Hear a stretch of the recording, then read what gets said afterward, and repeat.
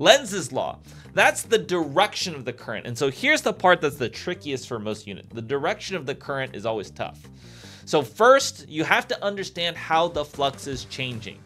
So Lenz's law says that the loop will attempt to oppose that change in flux.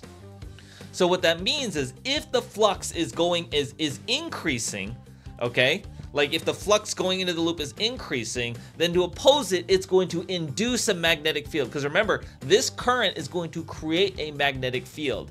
That magnetic field, the direction of that magnetic field is based on a way to oppose how the flux is changing. So if the flux is decreasing through a loop, then the magnetic field is going to be the same direction to try to increase the flux. If the flux is increasing, then the magnetic field will point in a way so that the overall flux is going to be less.